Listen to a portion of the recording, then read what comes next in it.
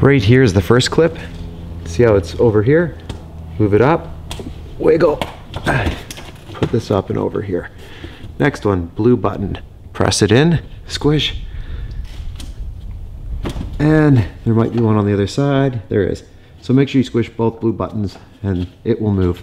Go ahead and take this bolt out, because what we're gonna do is quickly remove the air box. Again, if you really wanted to fight with it, you could try to get your hand down there and not do this. I highly suggest you just do this. Seems like an annoyance now, but I'm telling you, after you do it and you have a little bit more room, just in case you drop a screw or anything, you'll thank yourself.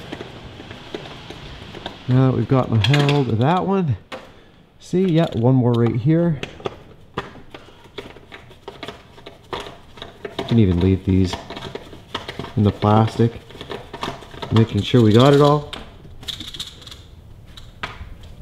That one's still in, this one is loose,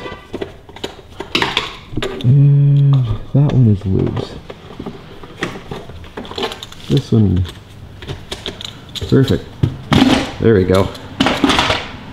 Perfect, put this off to the side. Next thing, grab this clip right here, and we just want to slip it up. Once that's slipped up, squeeze, leave this over here. Actually, you know what? You can do this with your fingers. Again, you don't have to undo the clamp all the way. Just, I usually like to do it quite a few turns so that way it's nice and loosey-goosey. This I might have to get my other wrench for popping this out. Pretty easy. Just take this like that. This part can be a little bit more fun. Grab the black, slide it off. See, comes out easier. Grab this, pull up. Just need to get this free from right here and back here. Just lift on this arm. There we go. Arm's free. This is free.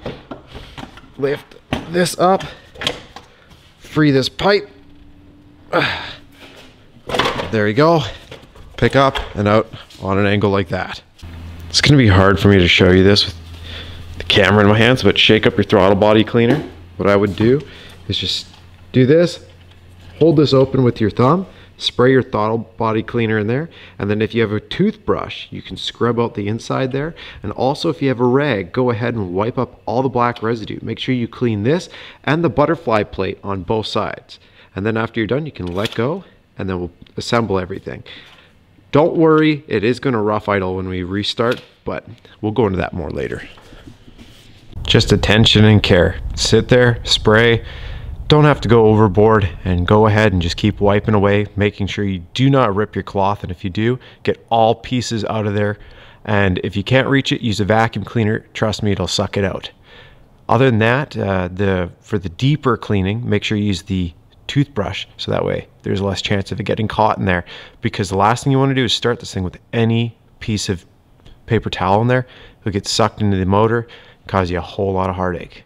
As you can see, our butterfly plate's also looking pretty good now. We can start assembly and we'll put the airbox back in and start it up. Make sure everything's out of your way that you can. Just loop that up there if you want. Now that we know everything's good to go, bring it in on a bit of an angle. Make sure our plastic flap is open. Put it in. Suck this back up. Perfect. A little bit of finagling. Start this.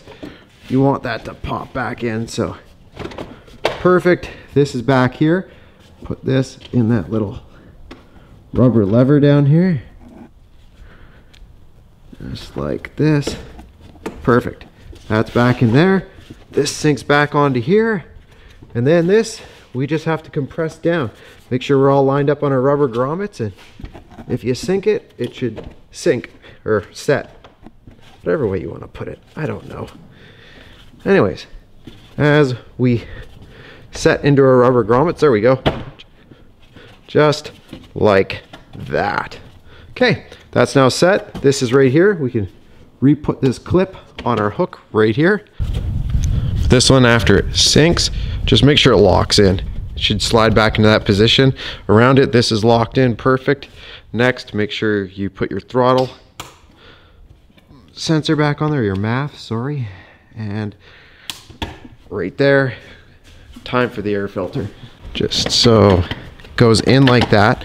Then get your hand back here, and you have to keep pressing until it flexes around those 2 clips right there. And then you slip it down, and those 2 clips hold it sealed in right down there. So right there, just sink these screws in. Remember, it's just tying into plastic. No need to go He-Man. Just keep it nice and tight, but not over tight. So from here, we're gonna start it up. It might have a little bit of a rough idle only because I just cleaned the throttle body.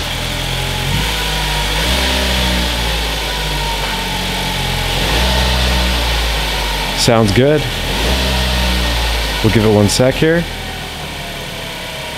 Perfect.